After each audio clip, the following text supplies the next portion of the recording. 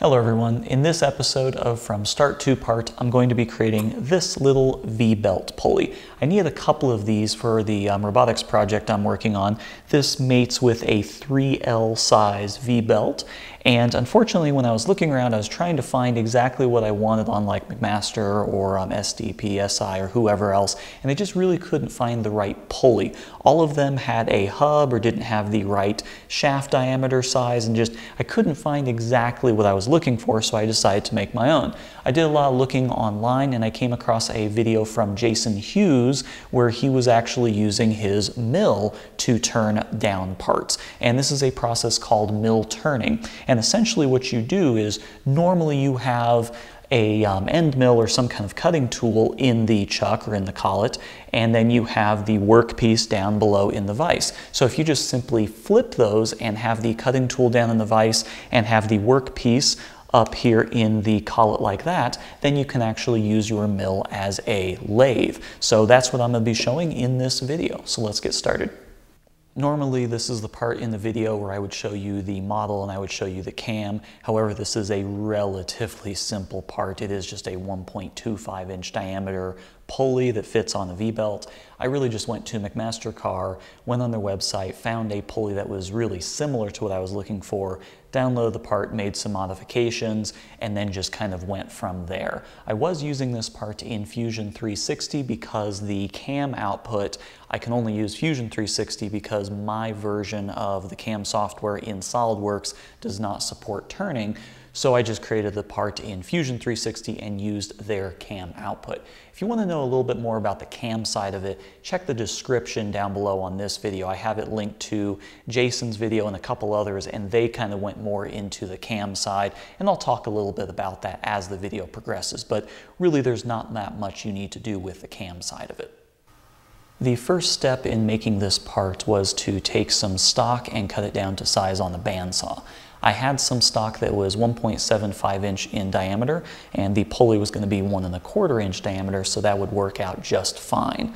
The final size of the pulley is a 1/2 inch wide, so I cut off a chunk that was slightly larger than that. I think I ended up somewhere around 0.62, so about 5/8 inches long. I then needed to size this stock down to exactly 1/2 inch. And there's a couple different ways to do that, and I kind of debated back and forth. Originally I was going to put this on the lathe and just face it off, then flip it over, face it off again, and just get that down to the final 1/2 inch size. However, I decided to actually use a V-block in the Tormach and use the Superfly to face off one side, then flip it over, face off the other side, and then just basically face it down to the final dimension. So there's a lot of different ways to do this. I just did it on the mill mainly because I don't like the chuck on my lathe, and I just felt a little bit more comfortable doing this on the mill. Now I have this nice little puck of aluminum that is 1/2 inch thick and 1.75 inch in diameter. I need to, of course, turn this down to my final pulley dimensions. So what I'm going to do is a little trick that I learned from ClickSpring's channel, which is of course fantastic. The final shaft size that I need to mount this on is a 6mm shaft. So what I'm going to do is use a 7/32 inch drill bit to bore out the center on the lathe. And then after I get that hole drilled, I'm going to use a 6mm reamer to ream that to exactly 6mm in size. And then I'm going to use a little steel shaft that I have to super glue that on the inside. Once I get that super glued together, it is just a matter of inserting this into an ER20 collet, so I can set that inside like that, and then I have a way to mount this into the tool holder on the mill and turn it. Now that the stock is mounted into the collet, we need to talk about the turning tool.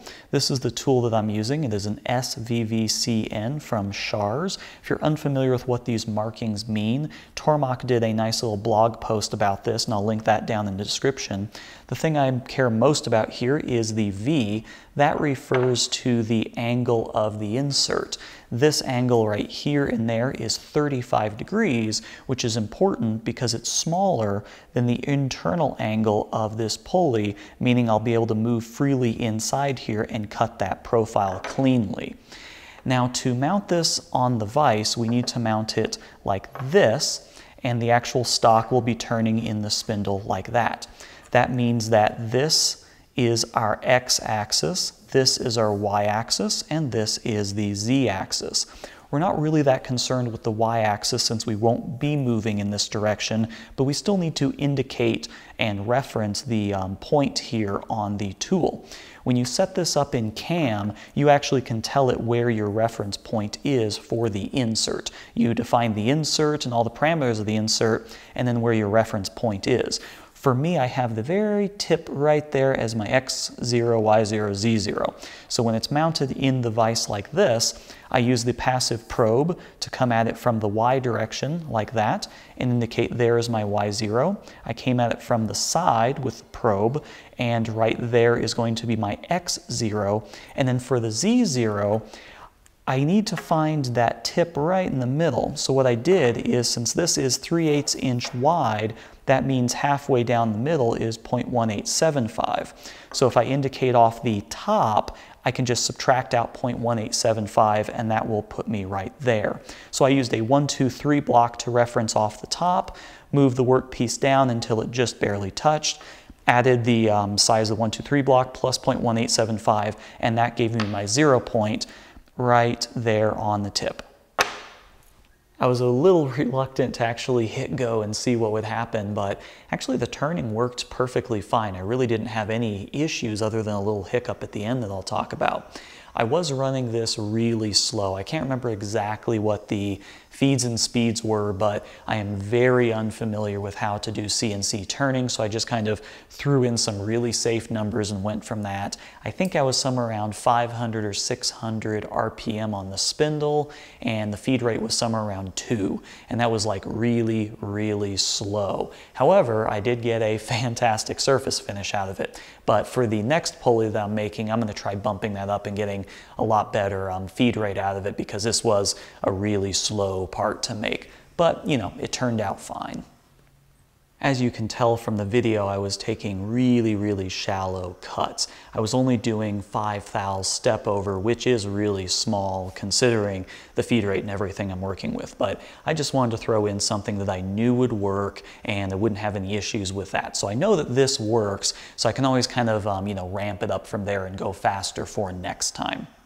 At the very end in this last finishing pass, you can see that there's an issue with the cam. The tool kind of digs into the top of the pulley a little bit, and that's because I didn't enable no dragging in the profile. Basically what happens is when it's cutting in from the bottom, it's cutting its own way in, but then when it comes up through the top, that material hasn't yet been removed, so it kind of drags the tool against material that it's supposed to be cutting kind of later on in the process. So by turning on no dragging, it actually skips that and then comes in from the top instead, and it won't drag across the material. So something to learn for next time. Once I remove the pulley and the shaft combo from the collet, I need to get rid of the shaft. I used a little mini blowtorch to heat up the super glue, and after about a minute or so it was hot enough and the super glue melted, and I just slid the shaft out and I was left with my finished pulley. For me, this was a nice test or proof of concept that I can use the mill in this fashion to make things like V-belt pulleys or other mechanical components that I need, because I'm going to need to do something much, much larger here in the near future using a 3-jaw chuck and this big piece instead. So I've got a little bit of a ways to go before I can make something like this. But it is nice, if you check out a lot of videos on YouTube, there's a lot of people doing really crazy stuff with fixture plates that hold multiple tools, and they're using various offsets so that they can actually switch from various tools, and then they have tools sticking up vertically that they can actually do boring and drilling operations. So it's really cool what people are doing with this, so definitely expect to see a little bit more of this in the future, because this is definitely a part I need to make to interface with this little guy. So yep, expect to see that in some future videos. If you like my videos, please subscribe to my channel, check me out on Facebook, or even check me out on Patreon. And thanks as always for watching. See you next time.